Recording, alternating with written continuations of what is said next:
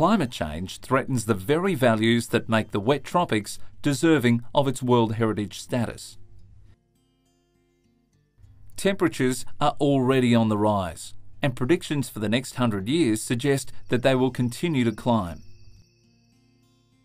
Other effects predicted for the future include deteriorating water quality, rising sea level, and the increased likelihood of cyclones, severe fire, drought, and pest invasion. By 2050, Queensland's tropical rainforest has been predicted to lose 80% of its birds, mammals, reptiles, and frogs to extinction as a result of climate change.